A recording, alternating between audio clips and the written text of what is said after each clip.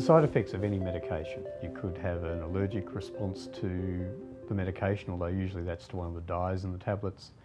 You might get a bit of diarrhea, but all of those things are actually very uncommon with warfarin. But all anticoagulants are associated with bleeding. New ones, old ones, ones you inject or one you take by tablets, they're all associated with an increased risk of bleeding. The most serious risk of bleeding is that of a brain hemorrhage. Fortunately, that's a very uncommon event, but a very serious event. So depending on the sort of studies we've been looking at, might be around about 1% or 0.5% risk. And although some agents have a small advantage in that, the differences aren't very big between any of the anticoagulants. More common bleeding, still less than a few percent, relates to gut bleeding, peptic ulcer bleeding, or sometimes bleeding from the colon or bowel.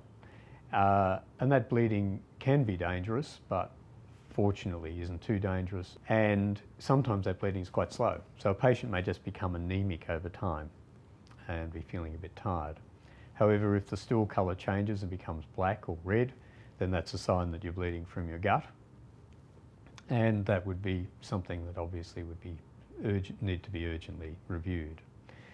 The symptoms of brain hemorrhage are the same as symptoms of stroke, and they should be very obvious to you.